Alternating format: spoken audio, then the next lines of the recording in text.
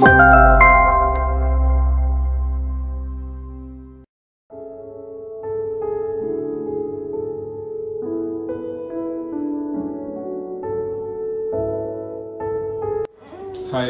I am Mohammad Shoaib Zahir. So, she is my wife, Dr. Sayyida Kashyaf. She is dentist. I am a software engineer.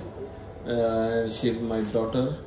Since childhood, we couldn't identify that she is not having any problem in listening. Since she used to read lips, she used to say some words.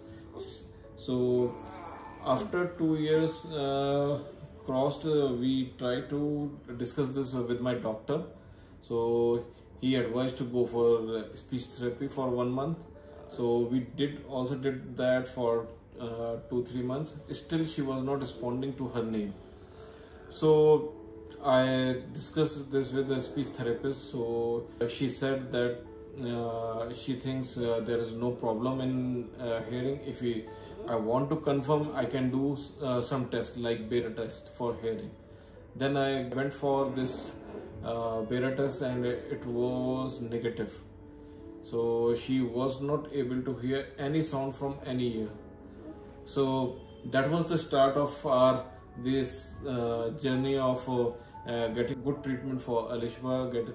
So when we did for MRI and CT scan, it has been found that right side malformed cochlea is there, but no cochlear nerve was seen, and left side ear is not developed at all.